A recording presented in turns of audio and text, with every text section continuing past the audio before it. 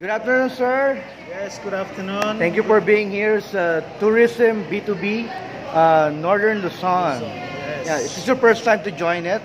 Because this is the second run. This is the first time. First time. And I was invited by Esgala Travel. Yes, Esgala Travels and Tours. Yes. Yes. Sir, can you please tell us your name, please? My name is Zaidi Kassim. I'm the director for the Tourism Malaysia Manila office. Yes, okay. Tell us about Tourism Malaysia, your plans, your promos, your whatever you have in store for future travelers to Malaysia. Okay, just a few days ago, to be exact on the 9th of October, we just launched the new Visit Malaysia 2020 campaign. So we invited over 150 travel agents in Metro Manila, and we invited about 20 media as well as bloggers to cover the event. Yeah. So Visit Malaysia 2020 is in its 5th edition. So we hope with the launch of the campaign, we can attract more Filipino travelers to Malaysia in 2020. Yes. So aside from Kuala Lumpur, because Kuala Lumpur is the most popular in Malaysia, where else can a traveler go if it's their first time to go to Malaysia? Okay, right now we have direct accessibility, flight from Manila, from Philippines to Kuala Lumpur and Kota Kinabalu. So definitely these two destinations are the most popular at the moment. But don't forget we have Penang, which is only like 1 hour flight from Kuala Lumpur. So it's well known for the culture, food, as well as shopping. So do not miss Penang up north from Kuala Lumpur. And we also have the island of Langkawi. The legendary island of Langkawi is a duty-free destination, and it has fantastic resorts for relaxation, for spa, and also to taste the local food, and also to meet the local people for the different cultural experience. And of course we have the highland resorts like Genting Highlands, Cameron Highland, and not to forget, the nearest destination like Malacca, the historical city of Malacca, only about 1.5 hours away from Kuala Lumpur, as well as the city of Ipoh for its gastronomic adventure. And of course, as you know it, in East Malaysia we have Kota Kinabalu, which has direct flight from Philippines, and also Kuching in Sarawak.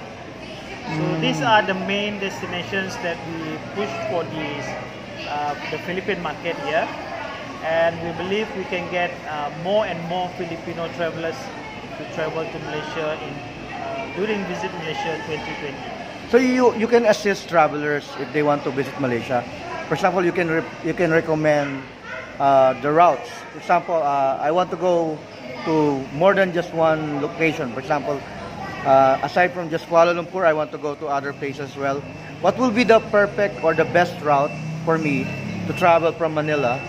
Then, if I want to go to Kota Kinabalu, to Kuala Lumpur, to the other places that you mentioned, I would highly recommend that, of course, to start off everything in Kuala Lumpur. Kuala Lumpur, several nights, and then they can combine with Penang, for example. So Penang, that will be by road? Kuala Lumpur and Penang. Okay. It can be by road, or also they can fly. They can also fly. So whichever that is convenient. So from Kuala Lumpur to Penang. Yeah, Kuala Lumpur to Penang you can fly. Actually, Malaysia Airlines and AirAsia has coverage to all the major cities in Peninsular Malaysia as well as in East Malaysia. So the best airline is? So it's easy AirAsia. for them to fly to Kuala Lumpur, and then from Kuala Lumpur to extend to other destinations like to Penang, to Ipoh, to Langkawi, to Kuching, and also to Kota Kinabalu. So I would highly recommend Kuala Lumpur Penang, Kuala Lumpur Kota Kinabalu, and maybe to those who really want to see the authentic, culture and the local villages and all that. Maybe they want to go to the East Coast, to the state of Terengganu, Pahang, as well as Kelantan. Then you will see a totally different environment because they are still a laid-back community. They are not like modern cities in the West Coast. Kuala Lumpur, Penang, and Ipoh is more modern cities. But if you go to the East Coast, in Kuantan, in Kuala Terengganu, and Kota Baru in Kelantan, it's more laid back. So it's a different kind of experience. When you say laid back, it's for on the beaches like that? Exactly, beaches and islands. Beaches and islands. Yes. Okay. So if I want to go to the beaches, to the mountains, is that part of the The mountains will be more on the central part. So I can go hiking there. Yes, that will be. You can also get some very interesting hiking route, hiking trail nearer to Kuala Lumpur actually. Okay. Then if you want the more adventurous one, they will go to the Mount Tahan in the state of Pahang, and of course Mount Kinabalu in Sabah. So they will get the higher difficulty, in the mountain trail. That will be more adventurous type of traveling. How about for the accommodations? In Malaysia, do they have the what I see being popular right now is the capsule, and the what they call this the budget, the glamping accommodations. Yes. There are many available in Malaysia as well. Yes, definitely. We have a range of accommodation, from 2 to 3 star up to luxury resorts and luxury hotel like Sheraton, Ritz-Carlton, Mandarin Oriental, and all that. And of course, now the trends, as you said earlier, is more on the unique accommodation. Like a boutique hotel. The capsule hotel, as well as the glamping area. People want to get close to nature, but at the same time, they want to do it in style. So that's why they come up with that term, glamping.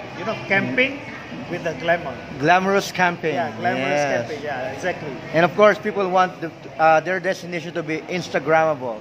Exactly. So to be perfect on the Instagram, on social media, Facebook. So it's becoming a big trend because they want to boast to their friend that I've been here. Yes. So wish you were here. That kind of thing. So they